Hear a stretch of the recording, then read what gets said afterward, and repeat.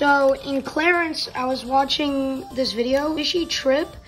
You can actually see a Simpsons reference later in the episode. So what they do, they go fishing, and for some reason, they use Chad's hair as bait.